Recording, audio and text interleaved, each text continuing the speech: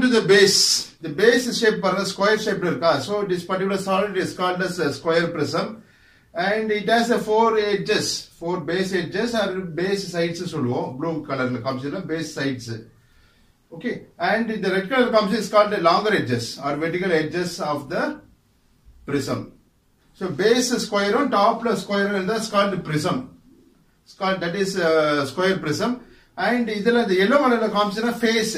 F-A-C-E, face. These 4 faces are there, called rectangular faces. These are red color longer edges, vertical longer edges. This is base side or the base edges.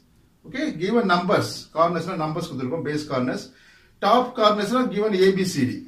Understand? So now you go through what is the condition given in the question about the square prism. So read the question. Question padinga. A square prism of base side 25 mm and axis length. Axis என்றது